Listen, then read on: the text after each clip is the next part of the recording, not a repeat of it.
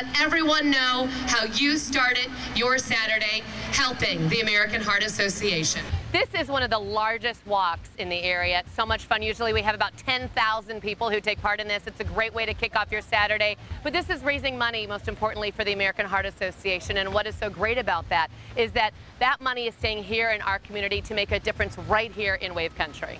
This event means so much to me. The American Heart Association touches so many lives.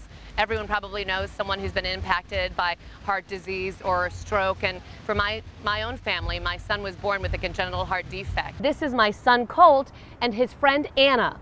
Colt and Anna are heart disease survivors. He had open heart surgery when he was a baby and suffered a cardiac arrest later. But we're so grateful that he's here with us today, and that's why we do what we can to raise awareness for different organizations that impact the heart.